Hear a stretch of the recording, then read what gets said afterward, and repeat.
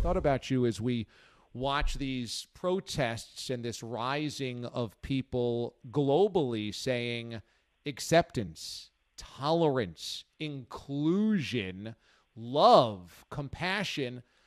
It's always been your message, at least that's what I've gathered from you. So what has been your personal thoughts or emotions watching this kind of swirl around the world right now? I have never been somebody who is anything but like outwardly wry about it and tries to be humorous and take it in stride and keep my emotions in when I feel like I'm doing it right. And that's not always the right answer.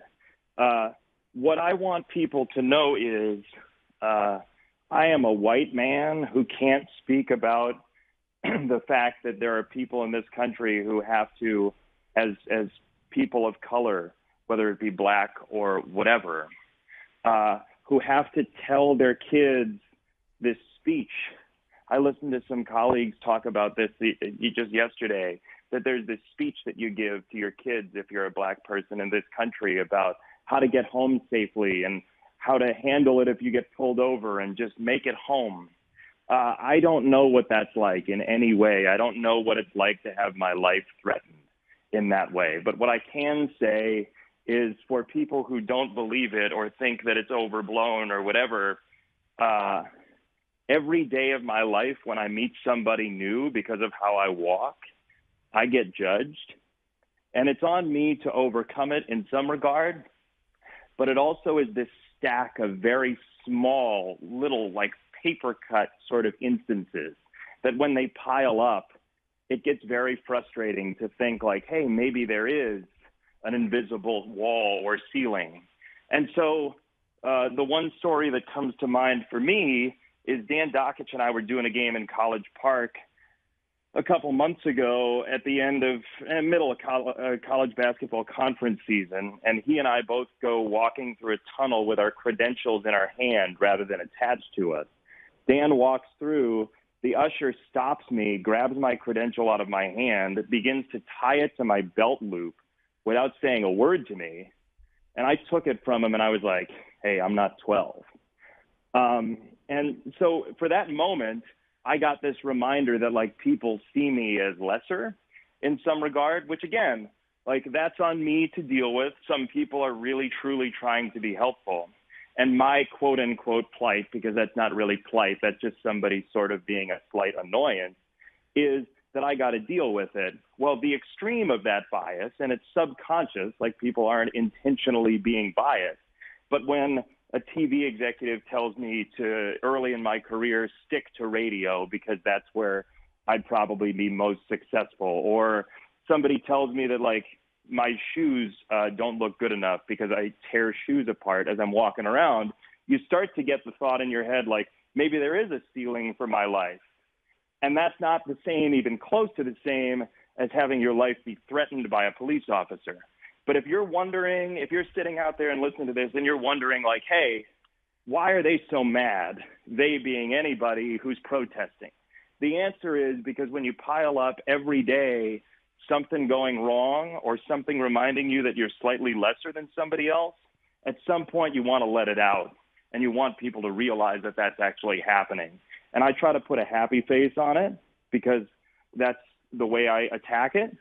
But that doesn't mean everybody should, and it certainly means that this is true, and it affects people emotionally very substantially. So I would just encourage everybody to listen.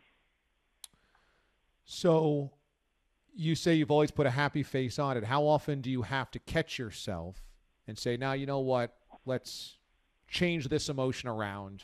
Let's change this attitude around. Let's make it happy, because that's not originally where your instinct was to go. It's every time. Every time I have to flip the switch and say, nah, not worth it. Because I want to say, like, I get on a plane, I have dragged my bag all the way to the plane door. I get on the plane and I get the flight attendant saying, can I help you with your bag? In that slow tone that I understand means I think you're stupid.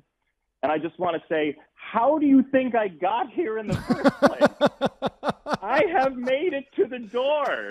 The trek was hard and I had a guide, But boy, thankfully the North Star was in the sky, and I summoned all my courage to get to Terminal F.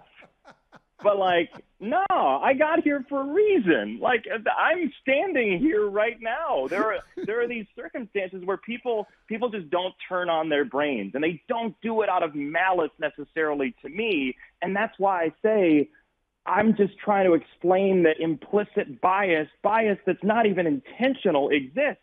And then you see this bias that actually is above the surface and creates somebody dying because of it. And I just want to say, like, mine's small potatoes, but, like, let's stop it there before it goes any further at the very least. Jason Benetti joins us here on the show, White Sox voice, ESPN voice, one of my favorite people in sports. So you work closely with a lot of people of color on your broadcasts in and around sports. What has been your feeling from those that are close to you that have a real personal situation or a personal experience with what the protests are about in racial inequality? I hear it and I'm heartbroken. When somebody tells me, like, I hear it and I hear things that have been said to me, but on a grander scale, a more dangerous scale. The only thing I have to worry about when it comes to the police is if somebody pulls me over at midnight and they ask me to walk a line because they think I've been drinking, because I am absolutely going to Attica if that's the case, because there's no straight line in me. For my friends, people of color, who have been thrown into the back of a police vehicle and have done nothing wrong, that will make you real skeptical of the police, and it'll do it real fast. The hardest part about being different is knowing in your heart that you are right, that you are being treated differently because of your skin color, for them, for me, my disability, and then having all these forces say, no, we weren't doing that. I know you're not telling the truth. And I know you're not doing it intentionally, but, like, there's this test that people at Harvard created called the implicit association test. And it tests for subconscious bias. And you go take the test. I learned about it in law school. You go take the test, and it's like pairing good words with white people and bad words with black people, and then they flip it. And it tells, like, how quickly you're willing to subconsciously pair a good word with a white person and a bad word with a black person. And then they have one for gender, and they have one for disability as well. I took the disability test in 2011, and I was biased against people with disability. And I was like, wait a second, that's pretty awful. And then you realize that, like, stigma is pretty well rooted in America.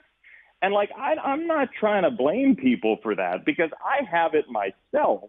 Like, we all make decisions of bias. But when it gets to the point of somebody's life being taken because of bias, that's not unconscious anymore. That's above water. Like, that person knows what they're doing. And at some point, it's like, first of all, the implicit bias needs to go away. But the explicit stuff where we're killing people, that's flat out unacceptable.